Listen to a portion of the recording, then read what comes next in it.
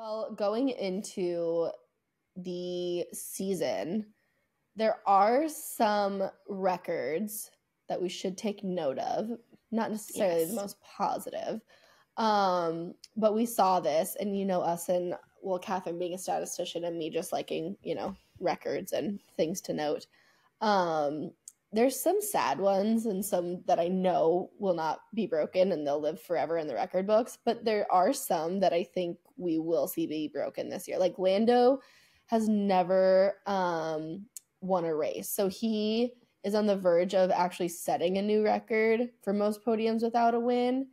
But I think this one will be broken. He won't break it. Like he will drop off from this list. I don't know how to explain that. I think that he's going to break the record for podiums without a win, and then also get a win this season. So he's currently tied for the record, but I think he'll have a podium this year before he has a win this year. So I think that he will break this record, but then also get his first win this year. So it'll be like a little mixed blessing type of thing.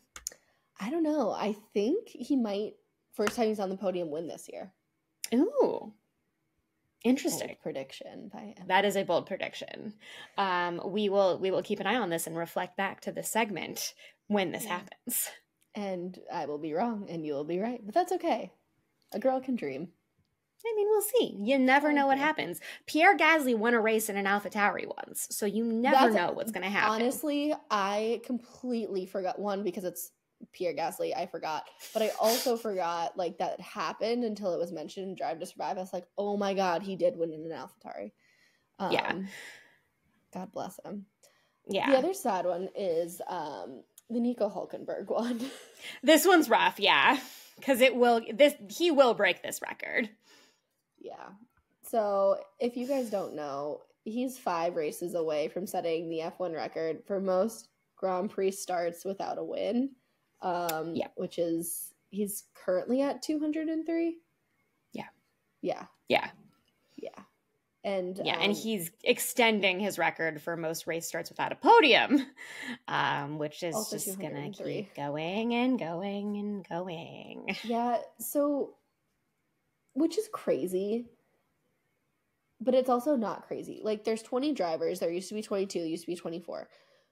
And so he's raced for a very long time, but he's never made podium. But really, every race, only 3 drivers make podium. And generally, there's a handful who make podium every year.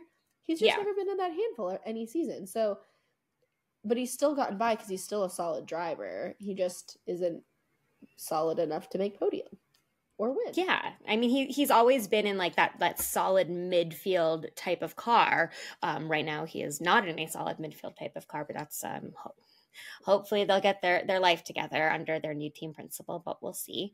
But speaking of records for drivers who have been in top tier cars, Valtteri Bottas is extending, as we go into the season, his record for most points without winning a championship, with 1,797 points.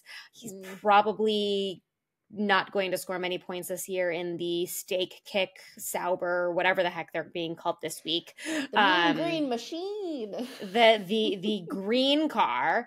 But yeah, so whatever points he manages to wrangle, this record will continue, and I think this record will also be very hard to break in the future.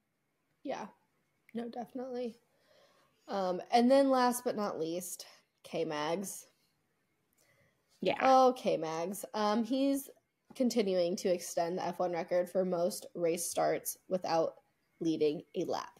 So, again, he's raced for a long time, and he's never led an F1 lap.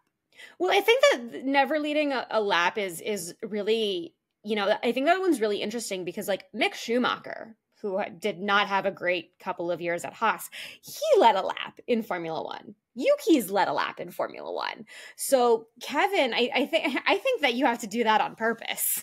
I know he's not doing this on purpose, but still, this is a really kind of quirky one for me. Well, okay, Emily, time memory, not good.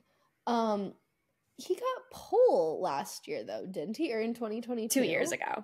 Yeah, Yes. okay, 2022, he got pole. So Yes. how do you not lead at least one lap when you're on pole? Well, he was in a Haas and was very quickly overtaken. And it was Brazil, and it was a fluke. Okay, thank you for detailing out the 10 reasons why, but you know what I mean. Yes. One would think. Opportunity. He did. But instead he will continue, and I mean, hopefully he can get pole again on a weird sprint weekend, because we know that these sprint weekends are going to be really freaking weird. Yeah. Only time will tell. Yeah. But anyways, those are some of the not so fortunate records to keep track of this season, and we'll keep tabs on them to see, especially the Lando one. Yeah, that one will be updated soon, I'm sure. The others, no, but Lando, yes. Hopefully. Yes.